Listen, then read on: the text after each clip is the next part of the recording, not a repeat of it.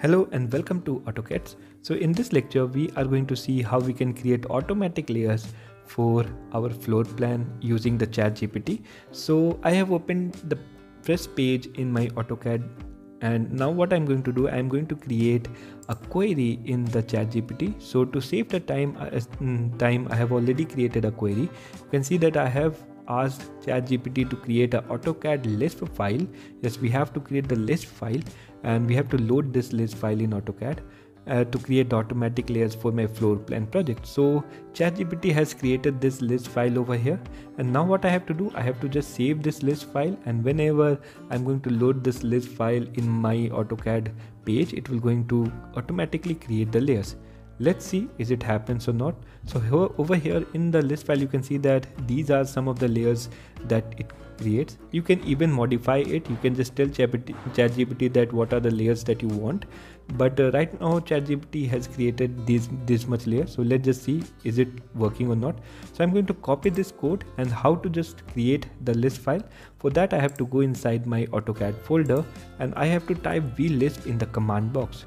Vlisp is a place where you have to save the layers. So I'm going to just delete the previously created Lisp file and I'm going to paste the Lisp file that I have basically ChatGPT has given to me.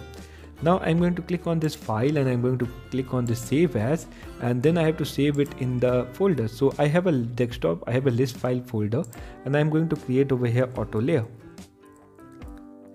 In the folder, I'm going to save it as a Lisp source file. You can see that it is saving it as a Lisp source file. Just click on this save, and now you can see that if I'm going to open that folder, this is a layer folder and Lisp folder, and in that I have created the auto layer. Click on that and you can see that auto layer has been saved up over here.